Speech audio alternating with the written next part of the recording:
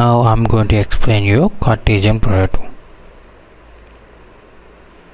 Cartesian product is formed when a joint condition is not given, a joint condition is invalid, all rows in the first table join to the all rows in the second table. So to avoid Cartesian product, always give a valid joint condition. So if you see, there are 20 rows in the employee table and department, 8 rows in the department table. When you do a Cartesian product, you will get 160 rows because you are not given any joint conditions. Oracle joins both the tables and gives the result. So creating a Cartesian joins.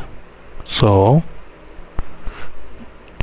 the Cartesian cross join class produces the cross product of the two tables. How to create a Cartesian product? Cross join is a keyword. Use the keyword to get the Cartesian product. This is also called Cartesian product between the two tables.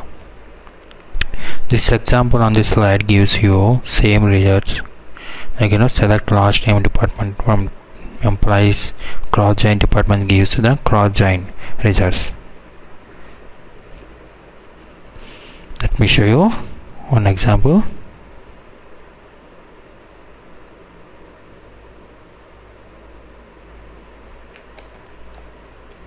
Select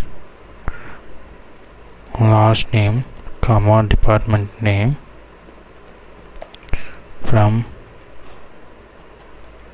employees, cross join departments. This gives you Cartesian product.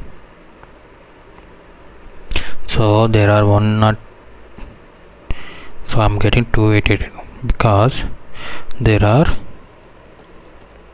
select count star from employees gives you